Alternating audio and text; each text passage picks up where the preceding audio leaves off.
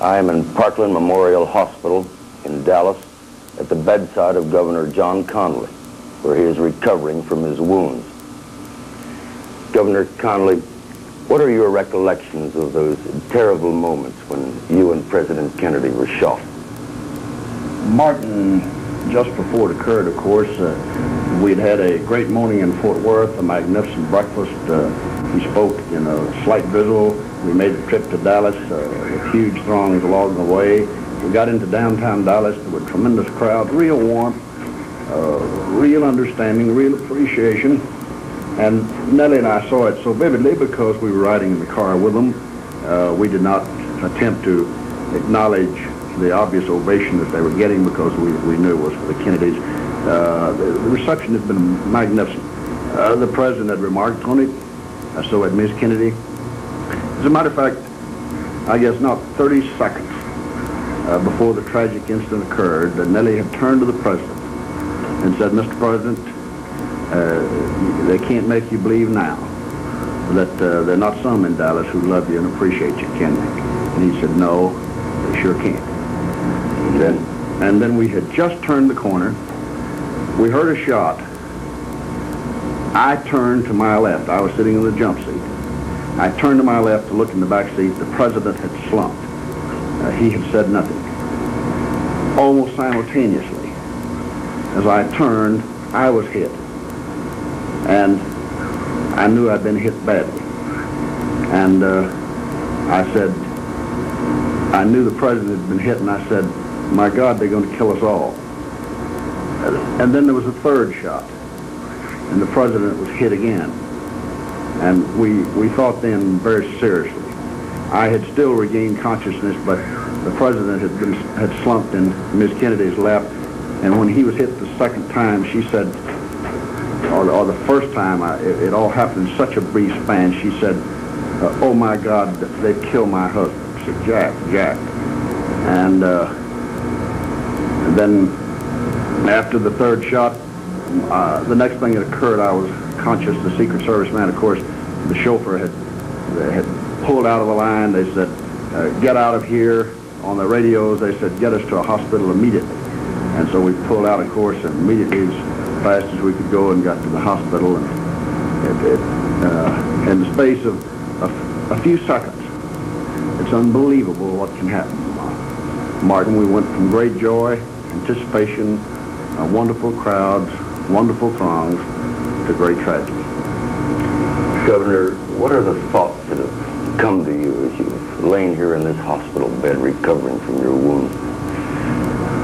Oh, Martin, there have been many and many subjects. And I just wonder, you wonder all types of things. You wonder why his life was taken, why my life was spared. And I know, of course, that some now speculate that, well, it was me the man was after, not him. Of course, I have been campaigning all over Texas, all last year for 11 months, all this year riding parades, horseback, in cars, open cars, on street corners. I could have been an easy prey for anyone with no security, whatever. So I don't place any stead in this, except I think the man did what he intended to do, shoot both of us. And that's the only thing I can think. What other reflections have you had, Governor?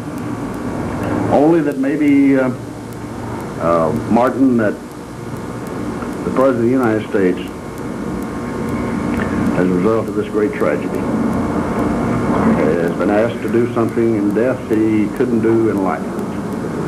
And that is to so shock and so stun a nation and the people and the world of what's happening to us, of the cancerous growth that's being permitted to expand and enlarge itself upon the community and the society in which we live, that breeds a hatred, a bigotry, an intolerance, an indifference, a lawlessness that is, I think, really an outward manifestation of what occurred here in Dallas. It could have occurred in any other city in America. It is nothing more than a manifestation of an extremism on both sides that basically is the genesis of our self-destruction if we're ever going to be destroyed. I am not the least fearful of any foreign enemy, so long as we have within ourselves not hate, but human understanding, not passion and prejudice, but reason and tolerance, and not ignorance, but knowledge, and the willingness to use that knowledge. This is the only answer I can give Martin why he's gone and I'm not. Governor, when did they tell you that President Kennedy was dead? They told me Saturday after I was conscious enough really to understand. It was no news. Nellie told me. And it was no news to me, though, because I was almost sure that he would be after the 2 shots that I felt he'd taken. I hoped, as everyone else did, of course, and I hoped longer than most because I did not know until long after most people knew that he had succumbed because I personally felt that I had been killed too when I received my shot. Yes. What were your first conscious thoughts about the president's death? Martin, my really first conscious thoughts are still my same conscious thoughts. Just, my God, what a horrible, horrible tragedy. And how in the space of a fleeting moment, things can change. Only before, here were 2 relatively young men, we were almost identical age, riding with what I would like to believe 2 of the most beautiful wives in this country. We'd been together for 24 hours. They were happy. We were their host. We were proud to be their host in Texas. They had a tremendous welcome in San Antonio, in Houston, in Fort Worth, in Dallas. And then in a matter of a few seconds, this incident occurred that changed all our lives, changed the course of history for many people, and in what many divergent ways you never know. And it makes you reflect, ponder, wonder. If you do all that you ought to do, day by day, in trying to make whatever contribution you can to the society in which you live, because you never know when your day may come.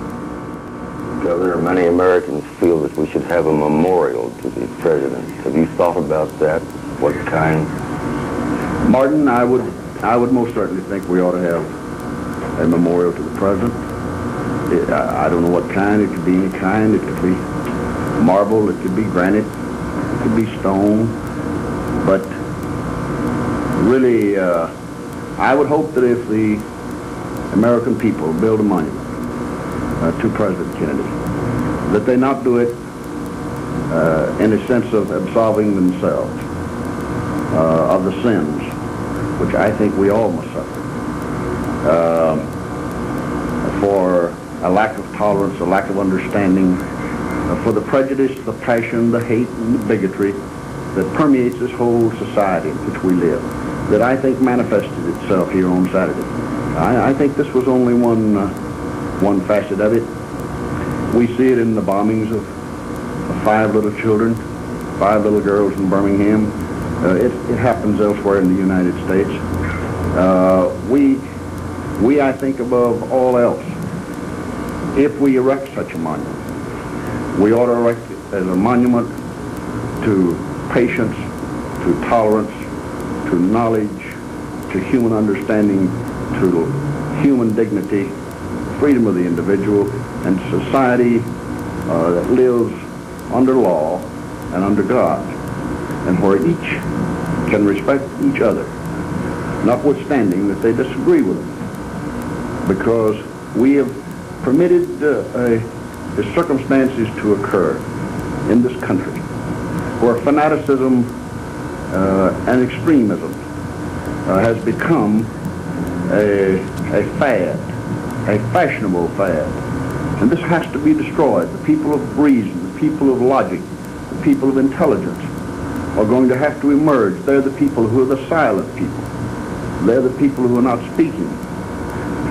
And their voice is going to have to become the dominant voice of this country. John Fitzgerald Kennedy himself, Governor, was deeply conscious of exactly what you say and addressed himself to it. People. Governor, you point out the way the fate intervened to literally change the world in this moment.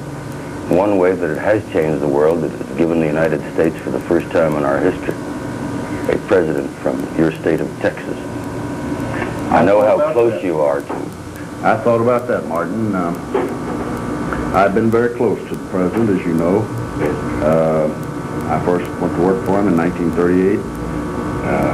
I worked for him again in 1949. We served in the uniform of the Navy, as did President Kennedy. President Johnson and I were actually serving together in the Navy during the war. And I thought, how ironic that, in spite of the fact that I'd managed his campaign unsuccessfully for the presidency, that the man who defeated him, President Kennedy, named me Secretary of the Navy, a highly treasured position so far as I was concerned. And then on the very day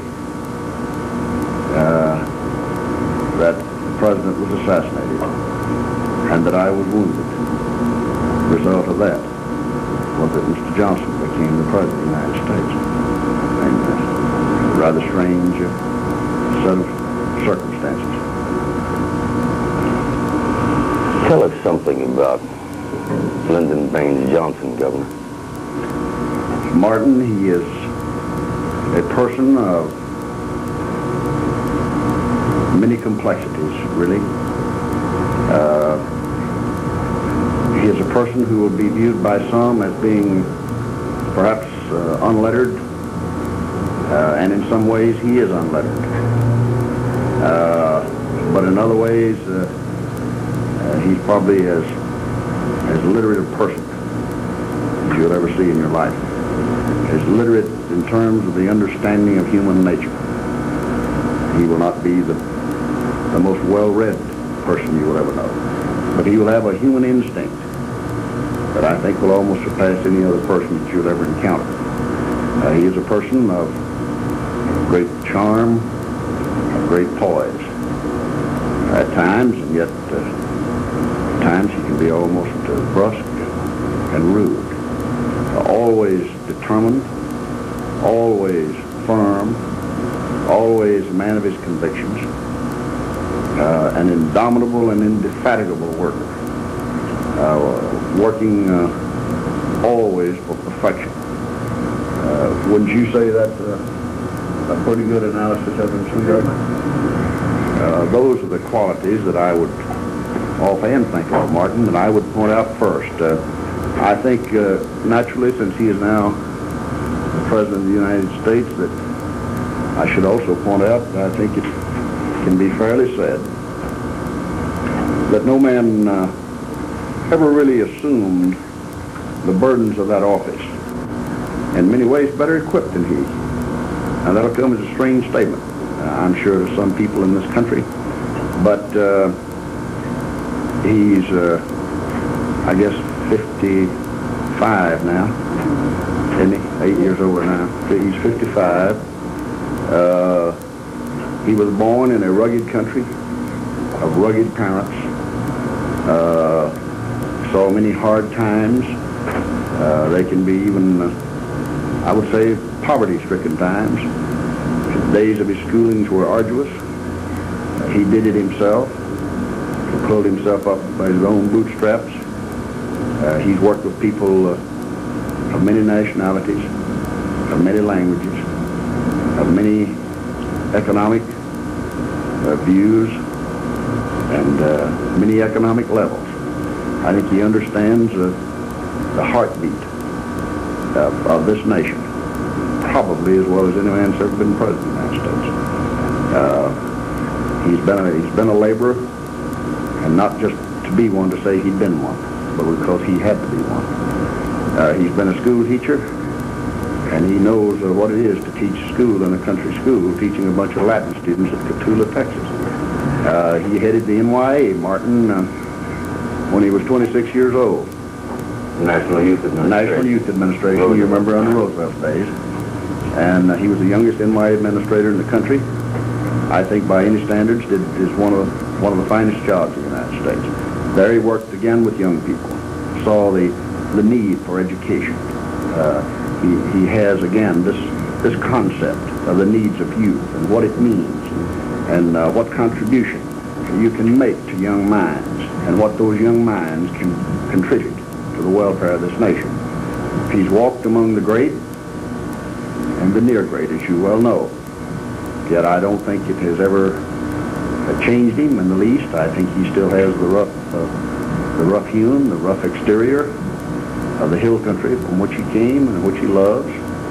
I think he's in many ways as readable as an open book. Yet again, a very complex person. I think for the sake of this nation, I want to repeat two things that I said about him. First, he is very firm. He's very determined. And I think in our dealings with foreign nations, I know of no man in my lifetime that I would rather be dealing my hand than him. Governor, I don't want to tax your strength any further. I just want to thank you for a really memorable. You were wonderful to come. I hope you understand this is the first moment that I have had to say anything or to express anything. We have nearly expressed our mutual concern to Ms. Kennedy in a handwritten note that our son John took and delivered to her at the funeral ceremonies in Washington on Monday. But I'm grateful to you for your being here, and I'm just thankful I can see you again. Thank you, Governor, and I'm so glad you're all right. And may I say to you, Mrs. Connally, that I want you to know how all through the nation, everyone admires the grace and the courage of which you conducted yourself in these terrible moments. Thank you. Thank you, Mark. That's the conclusion of the interview with Governor John Connally at his bedside in the Parkland Memorial Hospital in Dallas, Texas, where the governor is recovering from the wounds suffered in the attack by an assassin on himself and the President of the United States.